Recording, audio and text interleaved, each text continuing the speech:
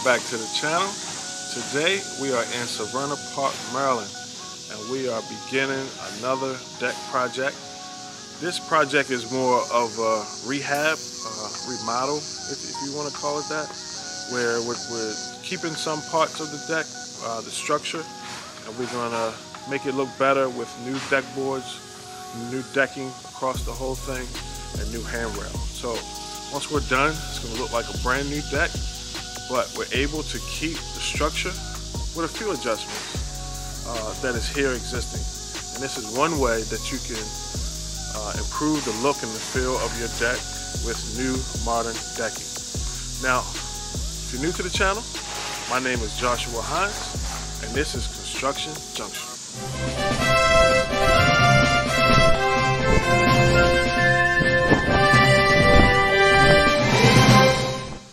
Alright, so on this Savannah Park deck, we have pretty decent deck. I mean, I definitely can say that the structure seems to be sound. Whoever built the deck did a pretty good job. They did try to stretch a little bit of I guess the framing, the joist, a little bit, which caused a problem. And you just want to be cautious of doing things like that. You want to do things to the book, specifications that code calls for, because if you don't and you try to save a little bit of money on material, it's going to show up in the long run. And I'll be able to show you once we get up on the deck some issues. So we diagnosed this deck. A lot of it, you can look at the surface and tell that it's worn a little bit, and they did use Trex. This is like, if you want to call it, the first kind of Trex that they had, which was a solid. Now you can get grooved and solid, but the composite material, it held up over time, and it could be power washed, but the color does fade. So the stuff that they have now is much better. It's more of like a veneered type of finish, where it's going to wear a whole lot better than the older stuff over time. And I would say, I'm just looking at the deck, I don't know for sure, but it looks like this deck is over 10 years old. Doesn't look a whole lot older than that because of how it was built. They did use joist hangers, so it's not like a completely nailed up deck like you would see something that's like 20 or 30 years old. So it is a modern deck style, but 10 years old. And this is some of the things that you can see over time, like how these products actually work, how they hold up. So this is a good case study for us. Another thing, if you can look behind me, you see all of these trees that surround. Now, sometimes the symptoms of problems that you may have with your deck could be because of the surrounding area. One thing that we started to notice as soon as we started taking boards off is that the joists are extremely wet. And that sort of gives me the idea that these trees that's around in the backyard is blocking sunlight, so the deck boards are not able to dry out like they typically would dry out in like a normal situation where you could get sun. Now the shade is good because you don't have that beaming sun on you the entire day. Like there's portions of the day that you will have shade on the deck, but it creates a whole other problem, which is the moisture. And moisture and wood don't mix, so it can create long-term issues. So I believe the homeowner here is going to plan to remove a couple trees here just so it can get a little bit more sunlight, so it doesn't continue to damage the new product that we do put up. Now we're putting up Trex material and we're putting up white vinyl handrail, so that's not going to get affected by the moisture, but your post that's in the ground that's holding the deck up and all the pressure treated wood joists can be affected long term by the moisture. So you want to kind of control that.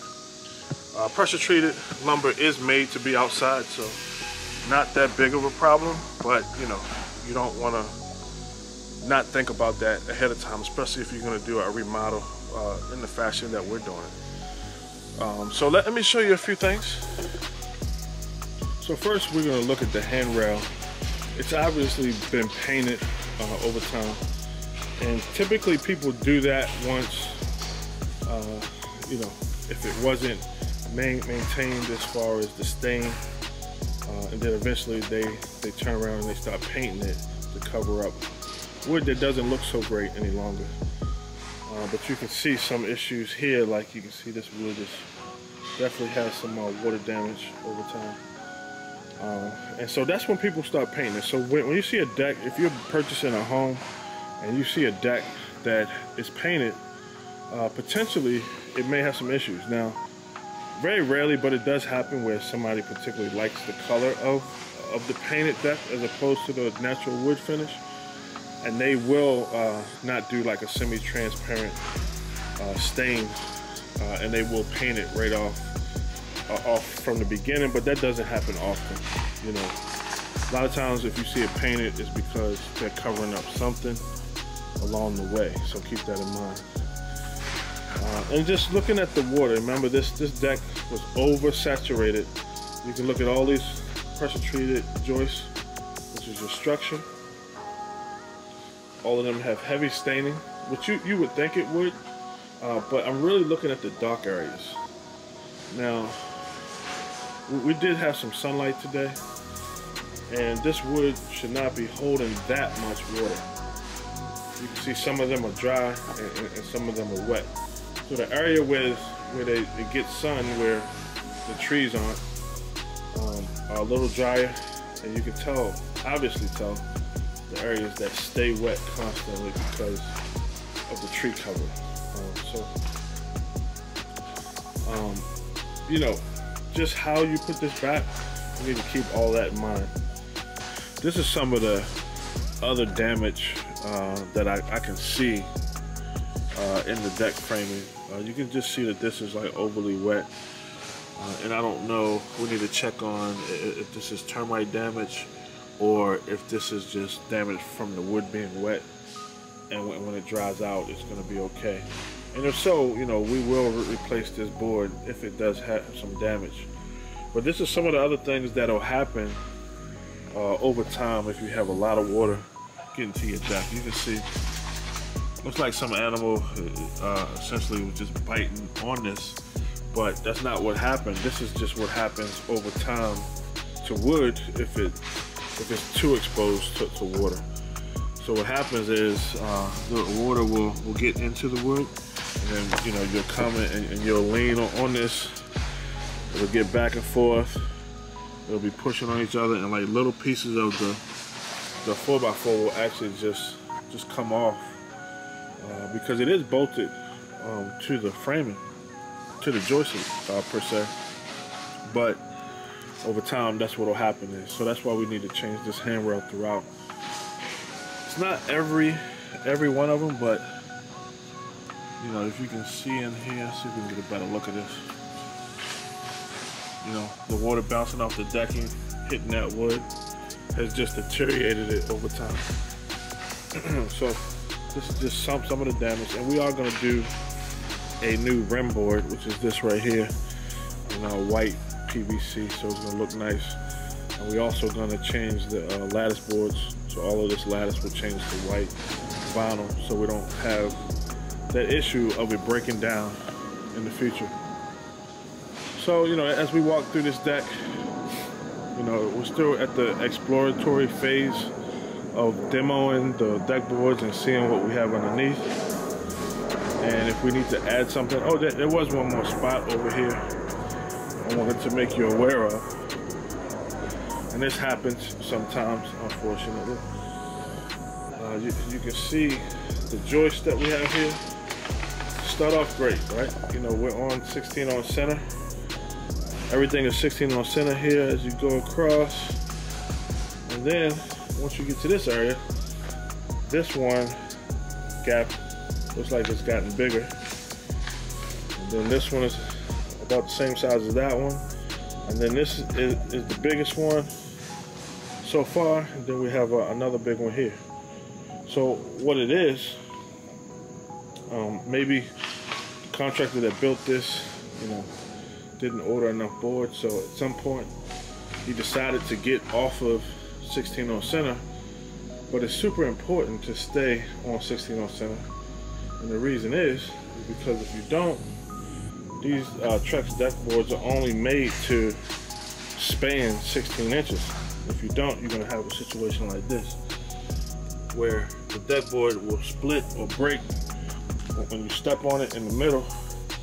Then you have a super dangerous spot. Now, it didn't happen everywhere else, but it did happen here. So you see this deck board is down. Somebody stepped right in that one spot and it broke the Trex.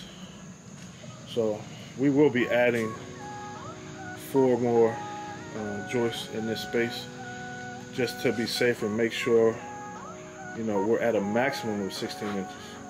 Anything bigger than that, you know, you're putting yourself at some risk of breaking. And that's case in point right there. You can see it right there. So, you know,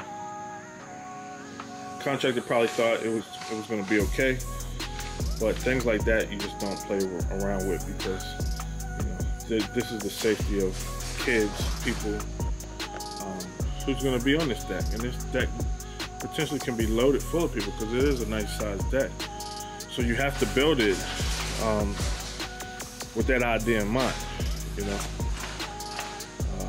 And you have to have your structure the way code says, or else you're going to come into a problem. So, you know, case in point, you gotta follow the rules. You can see it there, 16, and then it gets bigger. And that's exactly where we have our issue.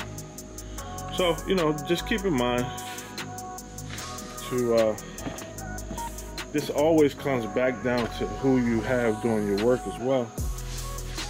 They have to, you know, live up to a certain standard. And if they don't, potentially you as the homeowner are going to have a problem. And the problem is it's not going to show up. We got a neighbor's dog. But it's not going to show up right away. It's going to show up later. When that contract is long and gone. So, you know, you have to qualify people who are doing work for you, especially when it has to do with structure.